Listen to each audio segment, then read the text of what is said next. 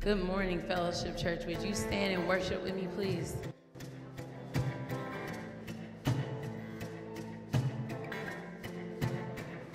Why you ever chose me has always been a mystery. All my life I was told I belong at the end of the line with all the other not quite, with all the better get it right. But it turns out you're the ones you were looking for all this time. 'Cause I'm just a, that's right, trying to tell everybody all about somebody to save my soul. Ever since you rescued me, you give my heart a song to sing.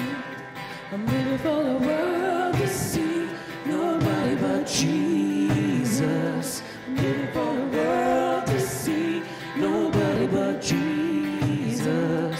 When Moses had stage fright, and David brought a rock to a sword fight. You picked 12 outsiders nobody would have chosen, and you changed the world. Well, the moral of the story is everybody's got a purpose. So when I hear that devil start talking to me, saying, who do you think you are? I say, to nobody, trying to tell everybody about somebody to save my soul. Ever since you rescued me, you give my heart a song to sing. I'm living for the world to see, nobody but Jesus. I'm living for the world to see, nobody but Jesus. So let me go down, down, down in history as another blood-bought, faithful member of the family. And if they all forget my name, well, that's fine with me. I'm living for the world to see, nobody but Jesus. So let me go down, down, down in history as another blood-bought, faithful member of the family. And if they all forget my name, well, that's fine with me. I'm living for the world to see, nobody but Jesus. 'Cause I'm just a nobody, trying to tell everybody all about somebody to save my soul. Ever since you rescued me, you give my heart a song to sing. I'm living for the world to see, nobody but Jesus. I'm living for the world to see, nobody but Jesus. I'm living for the world to see, nobody but Jesus. Put your hands together. Go ahead and greet your neighbor and tell them how good Jesus has been to you this week.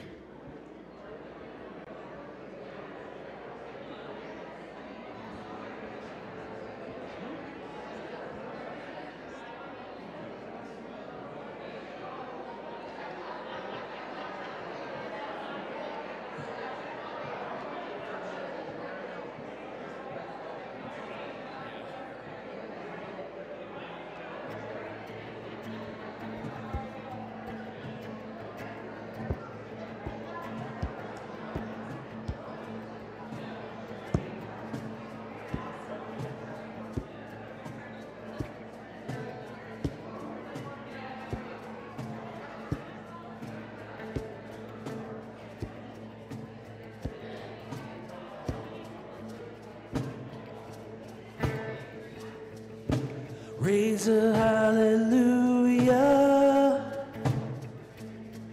in the presence of my enemies. I raise a hallelujah louder than the unbelief. I raise a hallelujah. My weapon is a melody.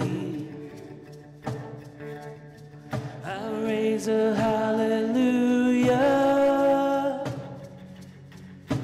Heaven comes to fight for me. I'm gonna sing in the middle of the storm. Louder and louder, you're gonna hear my praises roar. Up from the ashes, hope will arise. Death is defeated, the King is alive.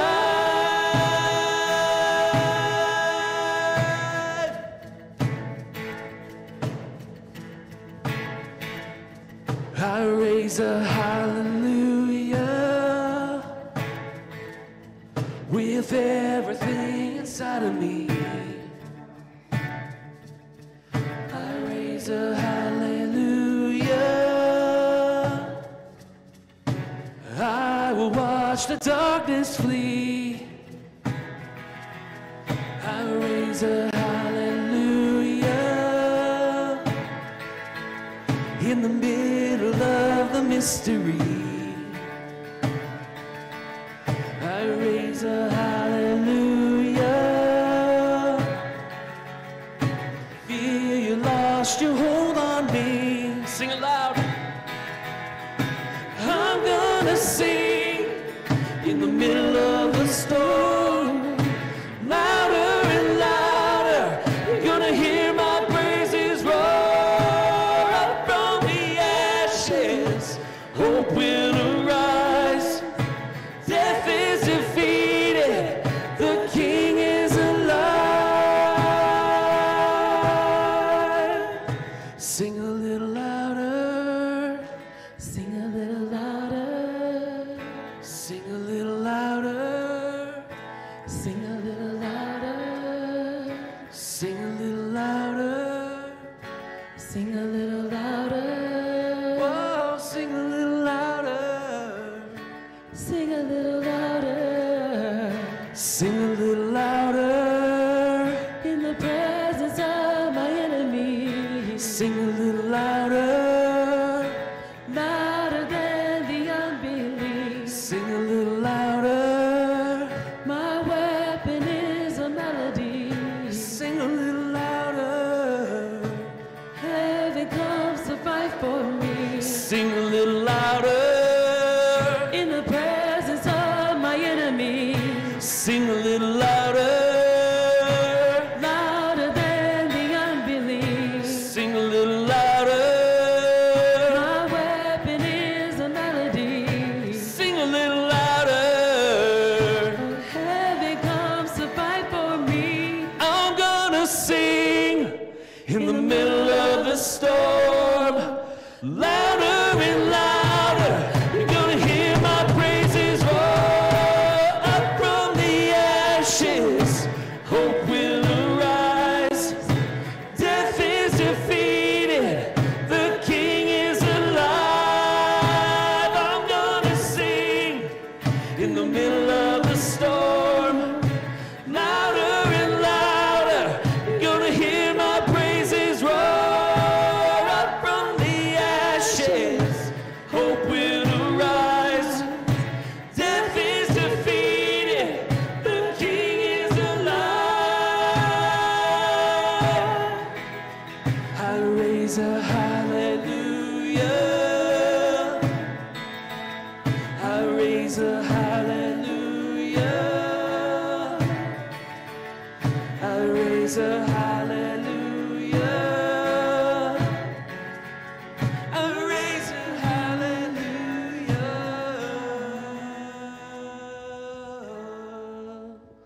Thank you guys for raising a hallelujah this morning.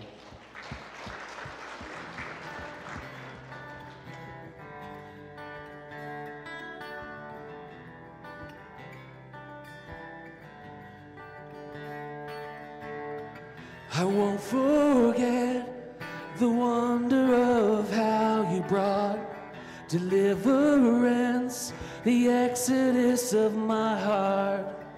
You found me, you freed me, held back the waters for my release. Oh Yahweh, you're the God who fights for me, Lord of every victory. Hallelujah.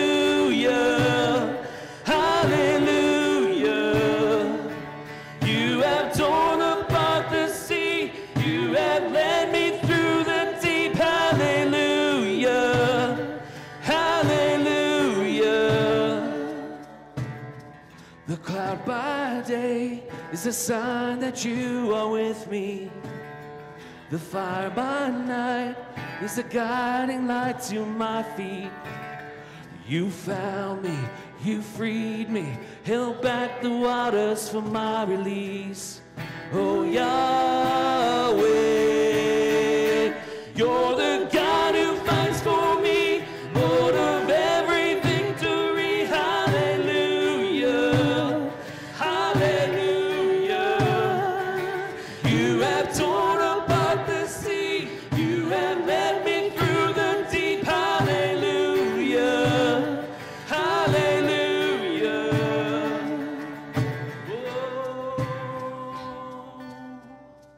You stepped into my Egypt, you took me by the hand, you marched me out in freedom into the promised land. Now I will not forget you, I'll sing of all that you've done. Death swallowed up forever by the fury of your love. You're the God who fights for me, Lord of every victory. Hallelujah, hallelujah.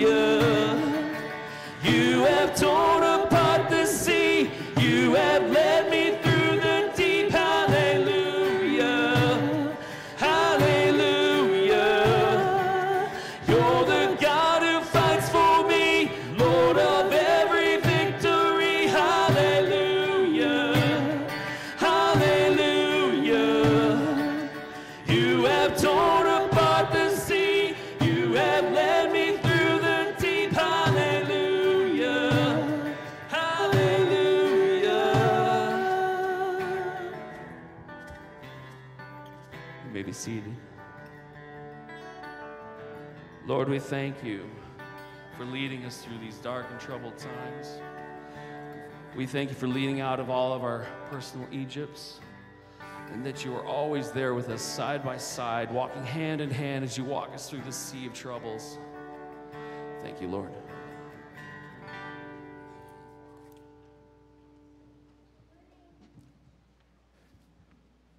Good morning. I just got to bless our worship leaders this morning because our band was hit by that COVID thing. So there was some scrambling here at the end, and grateful for you guys for stepping up and helping out. And I didn't think we'd still be using the word COVID at this point in time, but we are, so there it is. That song we were just singing, you probably thought I don't recognize that one right away unless you listen to Christian radio. It's a song called Egypt, and it talks about deliverance, obviously. You know, one of the major themes throughout the Bible is that God was always sufficient, meaning whatever his people needed to get them from their current place to the place where God desired them to be, God was always sufficient. So you think about big kind of, I guess what we call meta story, big picture story type things where you'd say, well, God was sufficient in getting his people Israel out of Egypt and into the promised land. Yeah, he did really, really big things to make sure that they would be brought from point A to point B and on from there. But God was also sufficient in a lot of small ways throughout the Bible, meaning a lot of people who just needed to get from here to there, and maybe it wasn't even physical, like Israel's trying to get out of Egypt and into promised land. For some people, it was just, I want to leave this thing behind in my life. And then Jesus comes into their life, and there's this change in their life, and he shows them what God is really like, regardless of what they'd thought until then, and he gets them from here to over there. God is always enough. And I guess that's what sticks in my head when I hear the word sufficient, that God, biblically speaking, was always enough. Now, sometimes you might think that, wow, wouldn't it have been really cool if God was like really lots and lots and lots when his people needed it? Well, sometimes God shows up in really big ways in this life, and sometimes God shows up in some pretty small ways in this life. But he's always sufficient, always just enough to get us through what we're currently dealing with and get us into the next place of blessedness. That's how God works. He's always sufficient. That's why the Apostle Paul in 2 Corinthians says, when he was dealing with that thorn in the flesh, your grace is always sufficient. And I'll bet Paul was thinking, could you just back up the dump truck of grace instead and just pour it out on me? Or no, no, no, no. God says, I'm going to give you sufficient, which is just enough to get you through this day. And maybe that's something that we can land on as well, that God, you're always just enough to get us through this day. And maybe there's somebody right here now singing that song about victory. Maybe there's somebody here right now thinking, boy, I could use a victory in this part of my life right now because I'm tired of dealing with that thing right there. God says, well, I'll be sufficient for today. And I'll be back tomorrow. And I'll be back the day after that as well. And that's just it's a reminder of who God is and how he works. Friends, as you've been, maybe paying attention to the news this past week, you may have seen some things in the news about what's happening in the country of Iran. We support the ministry called Words of Hope. They do some incredible work over there. And John Opgenorth, our brother in Christ, has been sharing some things via emails and so on. And a lot of people are going through a very, very difficult time in Iran right now, including people who are maybe in some cases brand new followers of Jesus Christ. So I'm going to invite you to pray for them in these days, and certainly as you watch the news, but we'll pray for them now as well this morning, in addition to everything else we always pray for. So will you pray with me now, please?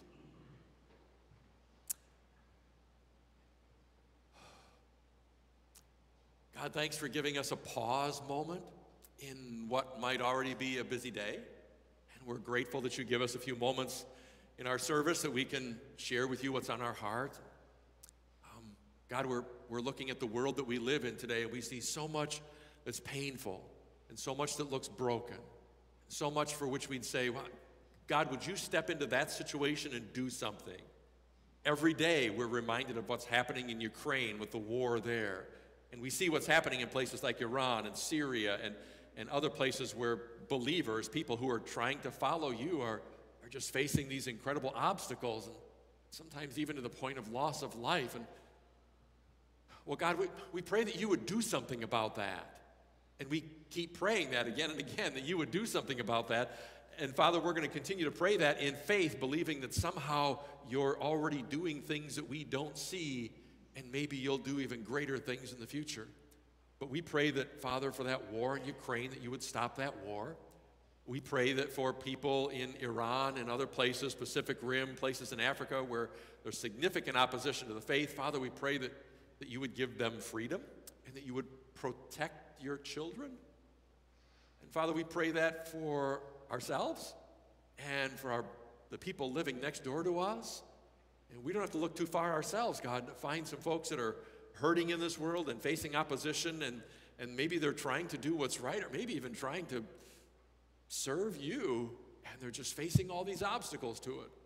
God, we pray that you would remove obstacles and that you would bless. And Father, we're grateful this morning that we get to be here with our church family, and that's what it is. It's a family.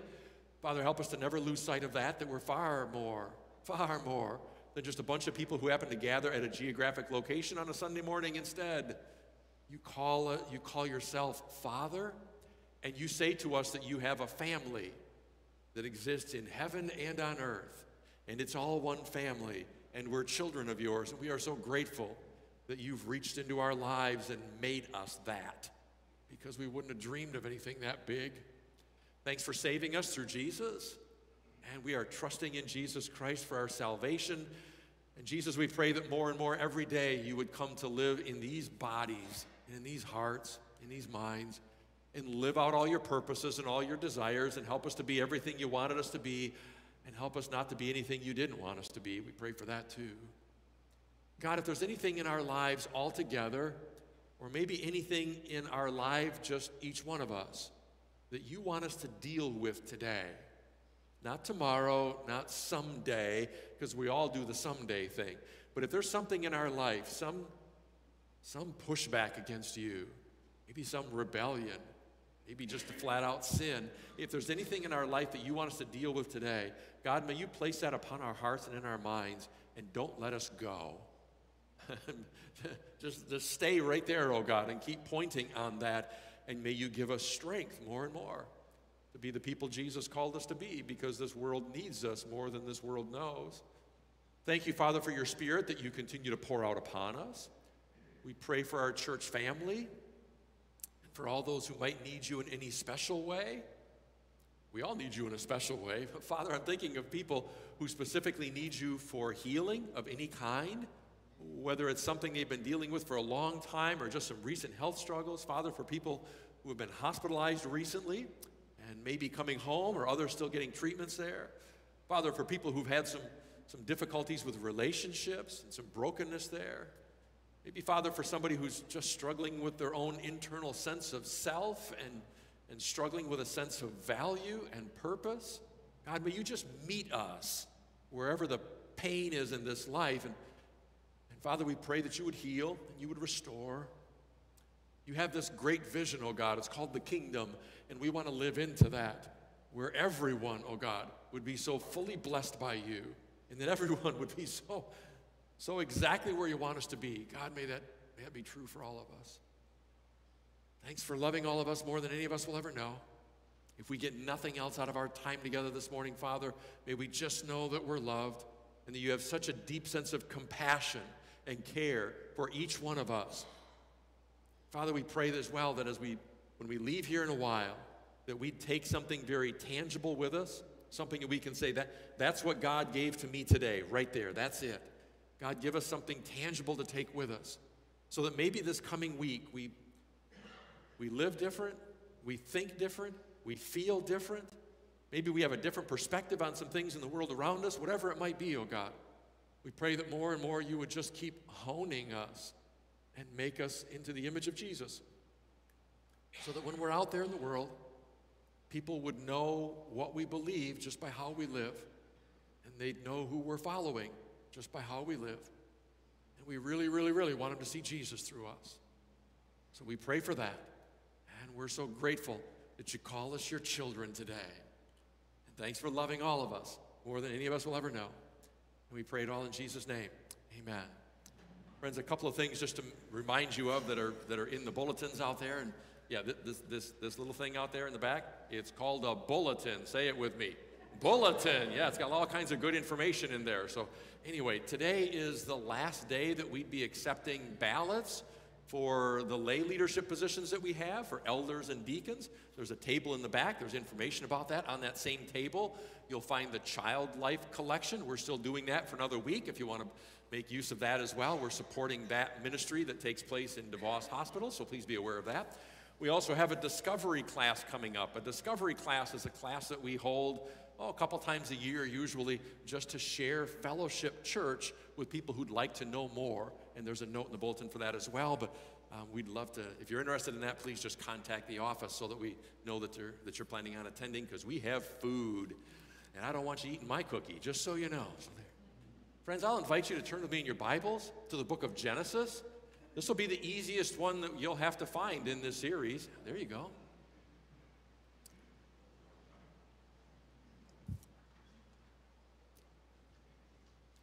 You can follow along in your Bibles, whatever form you have the Bible in, or you can just listen as I read this. This is Genesis chapter 1. I told you this one would be easy to find. And it begins like this. Then God said, "Let us make man in our image, in our likeness, and let them rule over the fish of the sea and the birds of the air, over the livestock, over all the earth, and over all the creatures that move along the ground." So God created man in his own image. In the image of God he created him. Male and female he created them. God blessed them and said to them, "Be fruitful and increase in number. Fill the earth and subdue it. Rule over the fish of the sea and the birds of the air, and over every living creature that moves on the ground." Then God said, "I give you every seed-bearing plant on the face of the whole earth, and every tree that has fruit with seed in it. They will be yours for food. And to all the beasts of the earth, and all the birds of the air, and all the creatures that move on the ground, everything that has the breath of life in it, I give every green plant for food." And it was so. Here's how it ends. God saw all that he had made, and it was very good. And there was evening, and there was morning, the sixth day. Friends, that's Genesis chapter 1 from our Bibles. It's a great account of what God was doing back in the creation days. These are our Bibles. God has given them to us, these words, so that they would be alive in this place and in every heart today as well. Amen. Please be seated. Well, friends, over the course of the past month, we've been working our way through a series That series is simply called Counter. We've been talking about what it means to be countercultural. If today is maybe a first day for you here, maybe that term sounds a little bit unfamiliar. It simply means that we all live in a culture. That is, there's a way of life outside the doors of this building that we all become pretty accustomed to over time, and most of the time we don't even think about it. Well, Jesus calls us, and biblically we are called, to live in a way that at times is opposite from the culture, or maybe even very different from the culture. We are to be countercultural. There are times when God, through His Word, says, I know that's how the world does it, but here's how I want you to do it. So we use the little image of all the fish swimming in one direction and that lonely little yellow fish swimming in that direction. Sometimes when we're trying to live out the Christian faith, we find ourselves living in a way that's very different from the world around us. And in some of the previous weeks, we talked about what it means to live a life of serving. That means looking at others and wanting to place them ahead of ourselves, very selfless serving. We talked about love. We use that word agape, and we're going to come back to that word a little bit this morning. That's why we covered it before today, because agape is selfless, sacrificial, always put the other one first kind of love. And we talked a little bit about what it means last week to have a calendar that honors God, because we use that word Sabbath. And for some of you, that word might have been familiar, and for others, maybe not so familiar. But we talked about what it means to have time in our calendars that's literally carved out for some very specific and intentional faith practices. That must have raised a few questions last week, because I always kind of evaluate a message based on how many emails or texts I get the following week. And a number of folks this past week texted me or sent me an email or something and said, so does the Sabbath always have to be on Sunday? And I responded and said, when else would you have the privilege of seeing me? Or something like that. No, I'm kidding, but you get the... I said, well, no. I mean, for some people that doesn't fit work schedules and all that, everything else. But here's what I know. You can evaluate a person's spiritual maturity by whether or not they have faith practices built into their calendar. Because this doesn't happen without some sense of intentionality to it. So if there's no intention, then at some point in time it becomes that, well, that's that faith, that's that thing I do if I can find a spot on my calendar, which never happens because someday never comes. So yeah, I believe with all my heart that Sabbath, whether or not it takes place on a Sunday or maybe some other time during the week, if it doesn't happen, it becomes really, really difficult to live an intentional life of faith with family, friends out there and all that kind of stuff. So anyway, that's Sabbath. So this morning we're going to discuss something that we're going to run out of time on. So I'm going to summarize a bit. We'll try to talk this through a bit. But frankly, at the end of our time this morning, you're probably going to have more questions than answers, because this morning we're talking about gender and sexuality. Well, that got kind of quiet, didn't it? Okay. Because already you're probably thinking, well, Pastor Mike, there's young ears in here. Are we doing the PG version? Yes, we're doing the PG version today. Absolutely. Somebody right now is thinking, hey, Pastor Mike likes to show videos. You got a video for that one, Pastor Mike? No, I don't. We're not doing a video today, all right? You might also be thinking, is that something that we ought to be talking about in church? Well, I don't know where else we should be talking about it in a place that would be more constructive for us to discuss it. Because here's something I know. You live in a culture today that is absolutely hypersexed. If you don't believe me, just kind of take note today of all the stuff that you might see on television. And just note how much of it has something to do with gender and sexuality. We live in a world that is incredibly hypersexed. And the world that we live in is not all that different from the world that Jesus was in. So we're going to draw some connections in a few minutes and talk about some things. If I ask you how it is today that advertisers market their products, you'd say, well, Pastor Mike, regardless of whether they're using TV or radio or online stuff or flyers or something, they're always trying to get my attention. Well, let me tell you something. A few minutes ago, when I said we were going to discuss gender and sexuality, I had your undivided attention for all of about a microsecond, didn't I? Like the, okay, where are we going with this? Because it gets people's attention. And this world that we live in is absolutely incredibly hypersexed. For a number of years, I've been serving on what's called the Sex Ed Advisory Board for the local school district. Why they chose me, I have absolutely no idea, but there it is, right? If you think you're swimming in it, you ought to see what our high school age kids are swimming in these days. It shocks me at times to sit there and talk about the kind of curriculum that we can use and the things that kids are facing and all the difficulties that they have in this world because of the mixed messages they're getting from both from family and then from outside family. We live in a world in which you just can't avoid it. And here's the deal.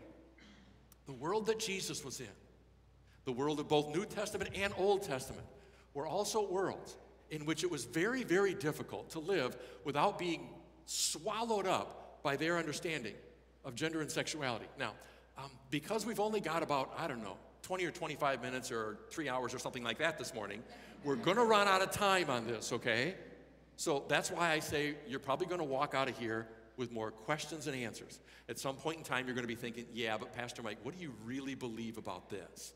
And you're going to have a specific issue in mind, and it's probably going to be attached to a letter or a title. Yeah, Pastor Mike, that title right there that I heard used this past week, used to describe a person, what do you think about that?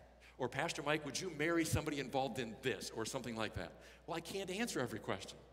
So we're going to paint with some fairly broad brushstrokes. What I want to do this morning is give you kind of a bit of a context as to why the Bible teaches what it teaches. And then we're going to hit a number of biblical passages that talk about why God designed what God designed. And then if you want to send me 500 emails this week, you can send them to me, okay? And I'll get to them in the next century or whenever, some point in time. But today we're going to go kind of broad-based here because this issue of sexuality in the world that we live in and the gender issues in the world we live in is so involved that it's impossible for us to cover all of the details. So maybe we'll take an entire month of Sundays at some point in time in the future and cover it. But I want to give you a couple of words to focus on first this morning. Here's the first thing I want you to think about. I want you to think about a Greek versus a Hebrew worldview. Right now, at least one person is disappointed because they thought we were going to talk about sex instead. No, we're going to talk about the Greek versus the Hebrew worldview. Now, you all have a worldview, whether you know it or not. You have that kind of built into you. You have a way of seeing the world around you. You have a way of participating in this culture. And you make choices about the parts of the culture that you don't want to participate in. You have your do and don't list that's built into your mind. You have a worldview, a way of seeing the world.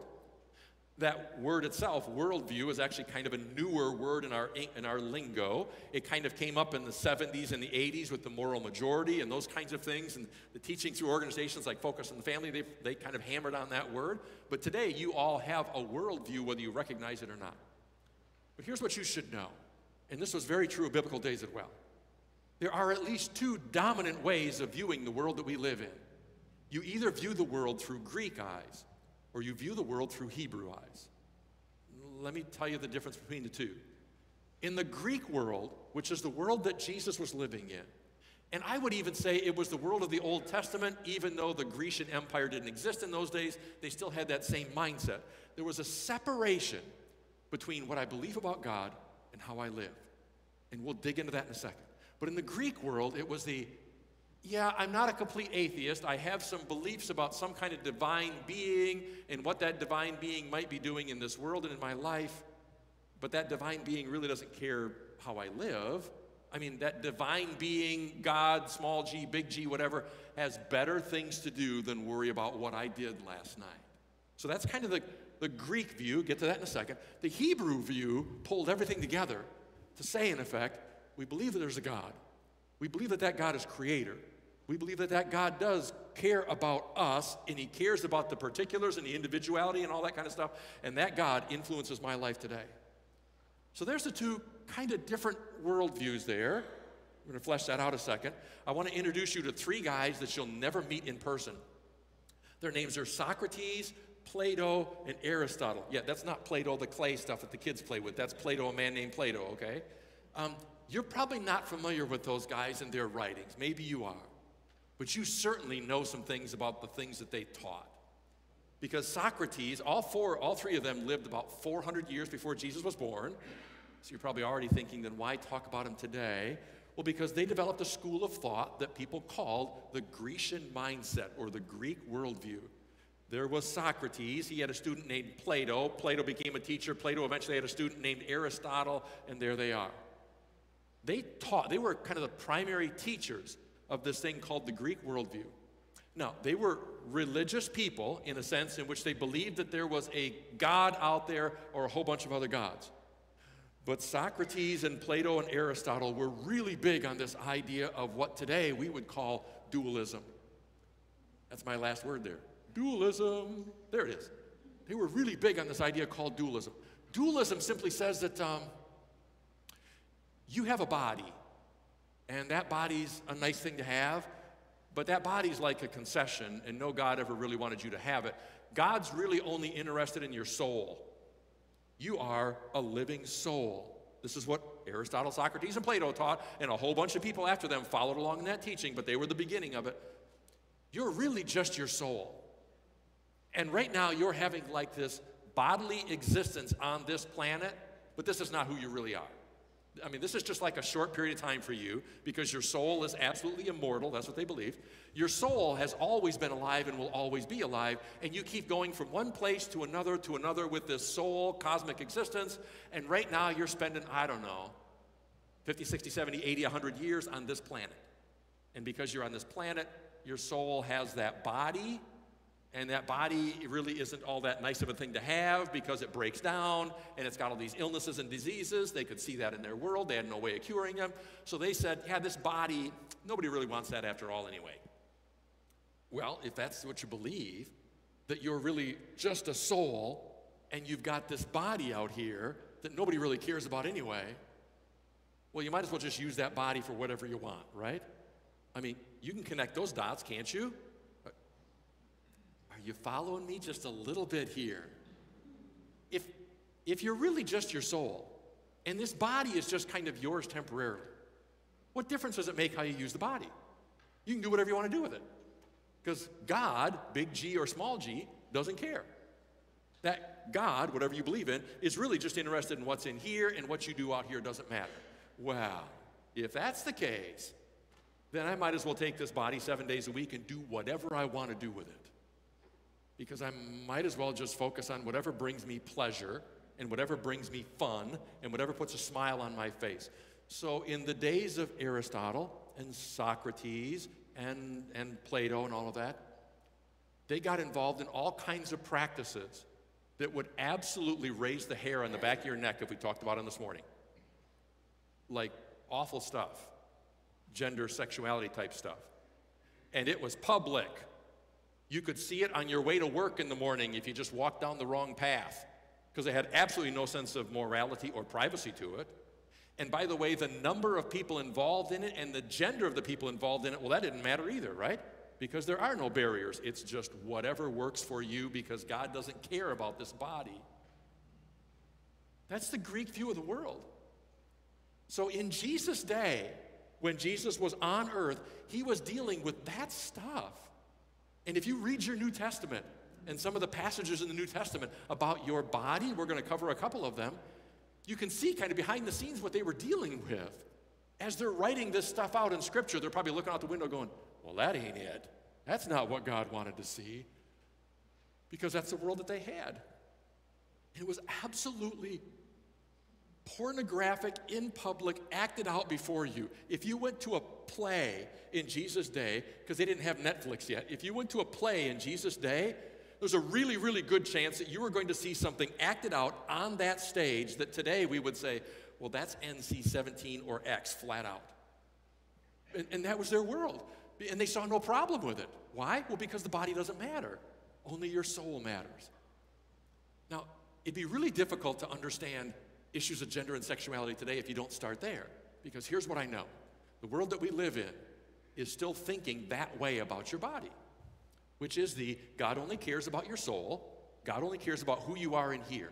What you do out here, Sunday through Saturday, really doesn't matter. And it's simply a concession that God gives to us, like well, as long as you're going to be on that planet, you might as well try to have a little bit of fun, and I'll see you when you finally get off that planet, and we'll find a better existence for you or something. That's what their world believed. And in some cases, I think that's what our world believes today. So now I want to take you back into some scripture passages and show you, again, broad brushstrokes. We can't cover all the details here, but share with you at least a couple of things that you'll find in the Bible about that topic. Here's something that we found in Genesis 1. It says, so God created man in his own image. In the image of God, he created him. Male and female, he created them, so they're both in the image. And then God blessed them and said to them, be fruitful. And we just kind of leave it out there from there. I want you to notice that when God created, you notice it says God created man, but it also says God created male and female. So God is already doing something special there. And God says, I created them in the image of myself, in the image of God, meaning that there's something about us, something about you, and something about me that is literally today of God. I don't know what else to say about that. I don't want to say, well, because I'm in the image of God, I'm somehow therefore God, because that's not true. But God took something of himself and put it in me and in you. And therefore today you are somehow in the image. So don't you ever think of yourself less than that, because you're already there. And then you'll notice it says that God created man, that's kind of humankind, and God created male and female. I've got a couple of Hebrew words for you today. You knew we'd have Hebrew words today, right? Okay, here's the first one. Ish. Just say it with me. Ish. That's the easiest Hebrew word you'll ever get other than amen, right? Say it with me again, please. Ish. Now say the other word. Isha. Isha. Those are the Hebrew words for male and female. Ish is male. Isha is female. Ish means like foundation, something that's solid. Isha means something solid, but it has a breath to it. The ah at the end of it means that you're breathing into it. And remember, biblically speaking, breath is always a sign of life. So here's what God did. God creates male, which is foundation. And then God adds female to it, which brings life to it. You follow me? So already in Genesis 1, God says, I'm creating foundation with life. And here's the thing. If you take one away from the other, you're missing something there. So God's already designed something in Genesis 1 that already fits together and works together. There's foundation and there's life. So when somebody comes up with the attitude of well, God doesn't care what you do with your body and God doesn't care about the gender thing, I would say, well, if you go back to Genesis chapter 1, which is before the fall, by the way, get to that in 30 seconds, God has already defined something and designed something that works together and they bring life to each other. Now let's talk about that fall thing. There certainly are people today who would say that, well, issues of gender and sexuality are simply kind of a concession of God. God never wanted to make a big deal out of that, just kind of well, if you got to do it, you got to do it. Like Adam bargaining with God saying, well, can't I have a little bit of fun on earth? Oh, just go ahead and here's the gender sex thing for you. No. That was all before fall. That was before sin. That was when God was defining everything yet and designing. This was part of the original creation in which everything was just the way God wanted it to be. And here's the really good part. At the very end of what we read today, it said this. God saw all that he had made and it was very good. If you're familiar with Genesis 1, which is the part of the Bible where it talks about all of creation, on the first day God made this and this and this. On the second day God made this and this and this. At the end of every little paragraph there, it said God saw all that he had made. God saw that it was good. So when God's hanging stars in space, and when God's creating the Milky Way, and God's creating mountains and planets and all this stuff, everything that God creates, right down to the hippopotamus, it says God saw all that he had made, and it was good. And then on the sixth day, when God created you, look what the Bible says about that. God saw all that he had made, and God saw that it was very good, which is different than good, right? You were expecting, if you didn't know that passage of the Bible, that God would create all of us and then say, that's good, or they're not bad. We'll see what the next world brings or something like that. It's not what it says. When God created us in his image, genders, male, female, when God created us, God said, oh, now that's very good. God, you mean to tell me that when you were creating solar systems, you said they were good, but when you created me, you said it was very good? Don't you ever look in the mirror and think less of yourself than God does? And don't ever look at people and think less of them than God does. Because during all of the previous 5 days of creation, God saw what he had created and said, that's good. And the angels all together must have said, God said that it was good.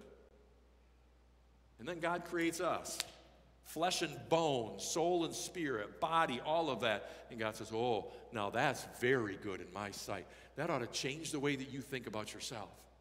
And it ought to change the way that you think about other people. It really ought to change the way that you think about issues of gender and sexuality. Because that was all part of what God said, this is very good. This is not some concession where God said, oh, just go ahead and do that thing. No, no, no. This was all part of what God had designed from the very beginning.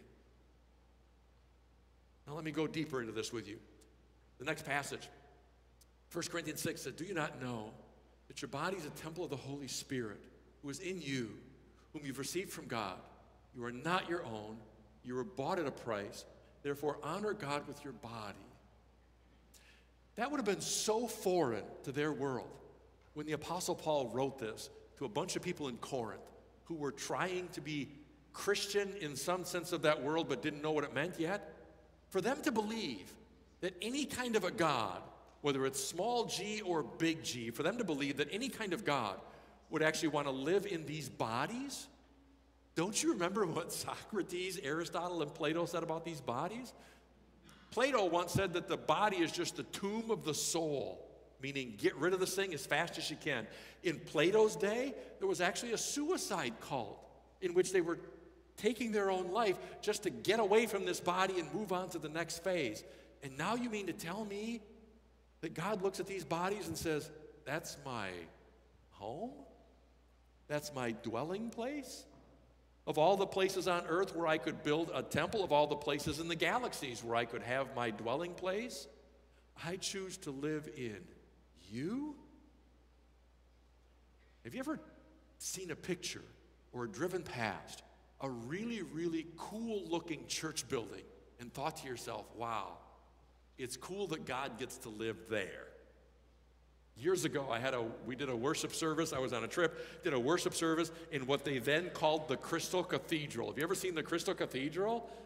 Yeah. Have you ever watched television? Yeah, of course you've seen the Crystal Cathedral. Yeah, Bob Schuller and all that. I mean, that place was when the sun came up over the mountains, it was so stunningly beautiful. God looks at that building and looks at you and said, I'd take you. Now that must have just, for the world that they were living in those days, the idea that these bodies mattered that much must have just triggered something in their head where I can't even fathom that. But God says, I'd rather live in you than anywhere. You're my temple. Now look at that last verse there. See what it says? Therefore what? Honor God with your body. Honor means it's like a thing of worship. It's like when you honor someone, you place them above yourself. It's like exalting somebody higher. It's why when you walk into a courtroom, the judge is always sitting in a chair higher than yours. To the point where I'd say, hey, can I sit up there with you? That's a really good vantage point, right? No. Only the judge sits up there. That's why we call him what? Your honor, or call her your honor, because it's a position of honor. So when you push someone higher, you're saying, I'm honoring you. I had a wedding yesterday, and as they're doing their rings together, they always say, with all that I am and all that I have, I honor you. Then they put that ring on each other's finger, saying, okay, you got this, right? That ring is a sign of the fact that you are always pushing that person higher than you. So you'll know you're getting it when you're having a little contest to see who can push the other person higher. That's what it means to honor. Love that thought. Well, look what that verse says. You mean to tell me that I can now take this body that Plato said was a complete waste, just get rid of it, and Aristotle said it's a joke? You mean now I can take this body and somehow, in the way that I live, I'm worshiping God with it? Yeah, that's how serious God takes this. God takes this incredibly seriously. That God looks at us and says, the way that you live in that body matters to me, and I even see your life in that physical body as worship to me. This is not just worship. When we honor God with our body every day, that becomes worship, which was completely foreign to their way of thinking. It really doesn't fit the way that we think today anymore either, right? Right about now, you're probably thinking, yeah, Pastor Micah, I've got some titles in my mind, some words that we use to describe people. I have some letters in my mind that we use to describe people as well. And boy, I sure hope this world gets it right, at some point in time, Did you know that pornography has a higher revenue every year in the U.S. than all 4 of the major sports leagues combined? Baseball, football, basketball, and hockey. All 4 of the major sport leagues take all of their revenue, combine it, and pornography generates more income, more revenue every year than all 4 of those combined. Here's the other piece of that. There's very little difference between the difference in pornography consumption among Christians and non-Christians. So just about the time that we might say, hey, Pastor Mike, preach that thing. I say, well, hang on a minute here. We've got a problem too. In fact, this problem is a whole lot bigger than just a few acronyms or a few titles that we apply to people. Because again, when we live in a hyper-sexed world, it's so easy to get caught up in small pieces of that. Here's what I know, is God says, I designed this life and this body to work in such a way that even the way that you live in that physical body, it's worship to me. There it is. You've been waiting for this for a couple of minutes. Let me just draw the line here. Without being able to share a lot of scripture passages this morning, I believe the Bible is very, very clear in teaching that God designed these physical bodies and our relationships to be confined within the bounds of monogamous heterosexuality. That is, one man, one woman committed relationship. Monogamous heterosexuality. It's very clear. And anything outside of that becomes a means of dishonoring God, including that pornography thing I just shared. So here's what I know. God had a very different intention for these lives than the message you're going to get from the world around us. And if there's one way that you and I can live counterculturally, it certainly would be in the way that we understand gender and sexuality issues. Now, I've got to share one more thing with you. This comes out of the book of Ephesians. It says, husbands, love your wives just as Christ loved the church and gave himself up for her to make her holy and to present her to himself as a radiant church. You see the word love there? You already know there's a number of words in the Greek language that we translate to our word love. I'll bet you already know which one that is. It's the word agape. Because whenever we talk about Christ loving the church, of course it's going to be agape. Agape is a very selfless, sacrificial, all-encompassing love. It's a love that knows no bounds. It's the love that God shows for us in giving Christ to us. And then the Bible takes that same word and uses it to describe the relationship between a man and a woman, and that God intends that relationship to be something that's literally like a radiant church. Do you see how seriously God takes this? This isn't one of those, well, if you don't mind and it's not too much of a hassle and you don't feel like you're giving up too much, you might try to do it this way. No, God says the relationship between Christ and the church, where Jesus died for the church, and that kind of a relationship, I want to see that in the relationship between men and women. That's how seriously God takes this. And of course, it's all about the love they share between each other. Now, as soon as we've shared all of this today, and you probably have a lot more questions and answers, and you're thinking, yeah, but Pastor Mike, what about this and what about that? I'm always interested in having conversations about gender and sexuality with one great big provision up front. Are we going to treat people the way Jesus did? Because here's what I know. Jesus never compromised truth. He was always full of grace and truth. He never compromised truth, but he always led with this incredible measure of grace. Not long ago, I reread the story of Zacchaeus. And the funny thing about the Bible is, you can read a story 50 times, and when you read it for the 51st time, you think, why didn't I see that before? And in my mind, I was thinking, yeah, so why did Zacchaeus come down the tree? That cute little fella climbed out. Why? Why did he even bother? Was it because Jesus had some incredible message about greed that Zacchaeus was just drawn to? No. No, he was drawn to love. People are drawn to love. Here's why the world doesn't care what you think today. Because we don't always lead with love. Really. The world that we live in, when it comes to issues about gender and sexuality, more often than not, they don't care what the church thinks. Why? Well, because we haven't always led with love all that well. I have this belief that if we lead with love, and if we do it the way that Jesus did it, Jesus came from the Father full of grace and truth. I have this belief that if we do it the way Jesus did it, they just might sit up and take note. Because we love them too much to see them compromise the bodies that God gave to them. This is not a tomb of the soul. It's part of who we are, and it's what God designed. And God says, I like that body. I even call it very good. I like everything about it. So I wonder if maybe the reason why sometimes the world just considers us to be, I don't know, a bunch of old prudes or something, I guess, is because we don't always lead with love. And if we could just do this the way that Jesus did it, because he didn't compromise truth with anybody, if we could just do it the way Jesus did it, maybe the world would see the message that we live out and the message that we send differently than those are the people who just have that long list of do's and don'ts. It's not what Jesus was. It's not what I want to be either. Because the God who created us to be very good, had a plan for us from the beginning, brings together male and female in a relationship that none of us would ever fully understand. If you get it, you're smarter than I am. I know that. And then God says, this is part of my plan. And I want to see you live this out in a way in which the way that you function in that body literally worships me. So often I think not only outside the church, but inside the church as well. When it comes to issues like gender and sexuality, we don't get that at all.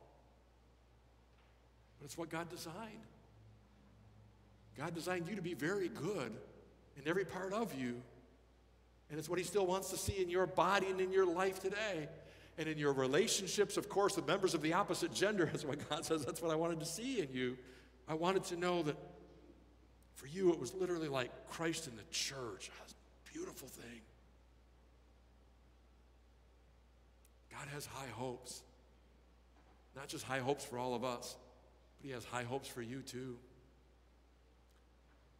I wonder if when we think of gender and sexuality, if we take our cues from the world outside of us, which is an easy thing to do, or if we really have an understanding of how God designed this to work, and what would it look like for us to live that out with agape love this week?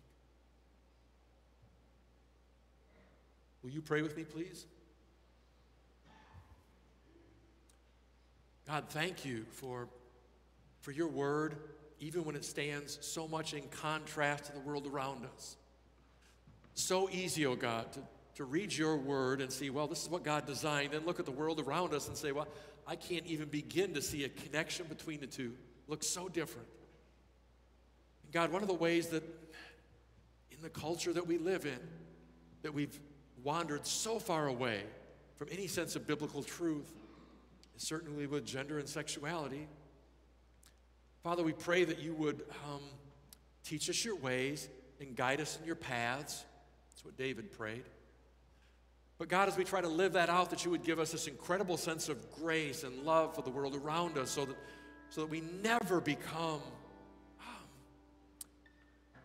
judging people. We love them too much for that, oh God. We pray as well that our body of Christ here, this family, would always be a welcoming and affirming and loving place to be, even if sometimes we stand on some pretty hard truths. But we accept people here. We love them.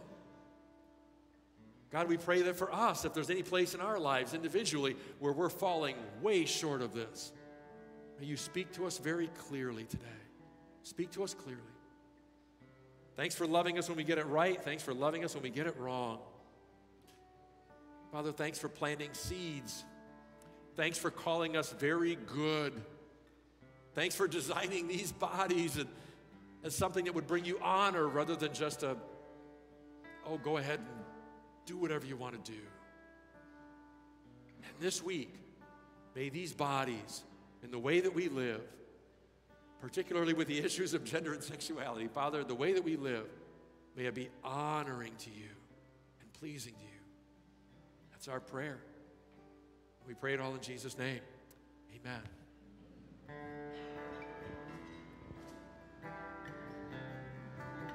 Would you stand and worship with me one more time?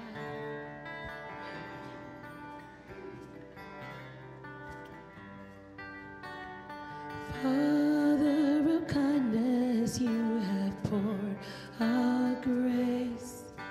You brought me out of darkness. You have filled me with peace. Giver of mercy, you're my help in time of need.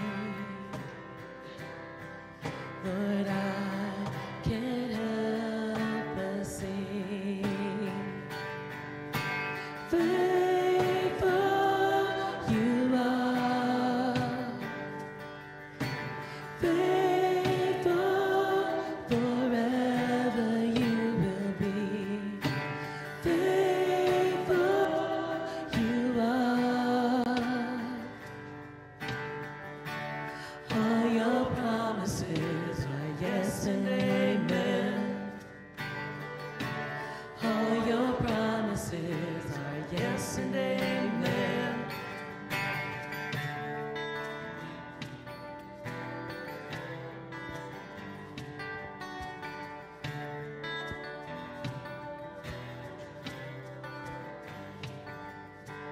Beautiful Savior, you have brought me near. You pulled me from the ashes. You have broken every curse. Blessed Redeemer, you have set this captive free. Lord, I can't help but sing. Faithful you are, faithful forever you will be. Faithful you are. All your promises are yes and amen. All your promises are yes and amen. Sing it again. Faithful you are, faithful forever you will be. Faithful you are. All your promises are yes and amen. All your promises are yes and amen.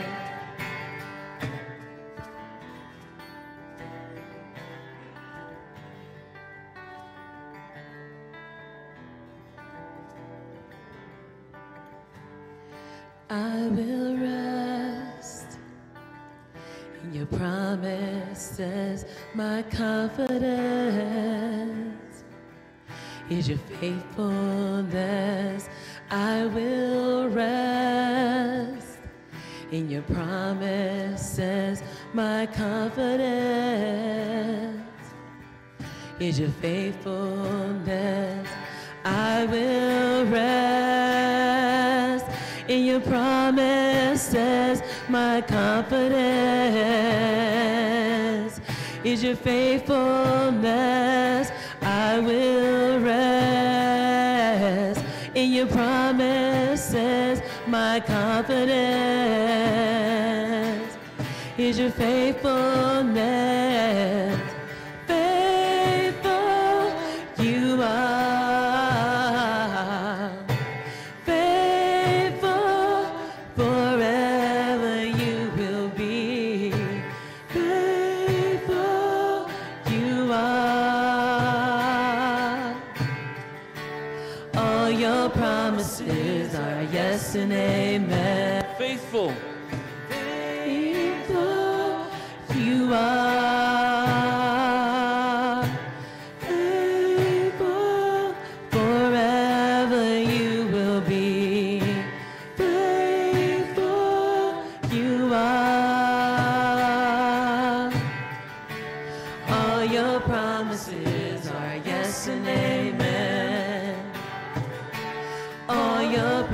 promises are yes and amen. All your promises are yes and amen. I believe God makes lots of promises to us throughout this life. And I believe there's this promise of God inherent in His Word about how we handle matters of gender and sexuality. And God says, when you do it the way I've designed it, there's this blessing that comes with it. And sometimes that'll be very different from the world around us. That's what we call living countercultural. But it's where the blessing lies. And of course, when we see the world around us, we see, wow, God, there's so much of it that doesn't line up with that. I know. But God says, I want you to approach that with agape love. Because they'll be drawn to the love far quicker than they'll be drawn to some doctrine that you've memorized. May that be true for all of us this week. Friends, if you're a guest here this morning, there are some gift bags in the back in the coffee area. Please take one with you. We're really glad to have you here. If you'd like somebody to pray over you this morning before you leave, there are some awesome elders. They'd love to meet with you down here and pray over anything that's going on in your life. Please remember all the things that are taking place in the life of the church in the lobby. I'd love to have you be a part of that. Friends, as you leave this place today, may you take with you God's grace and His mercy and His peace. May it be poured out upon you in abundance this week. Go in peace. Amen.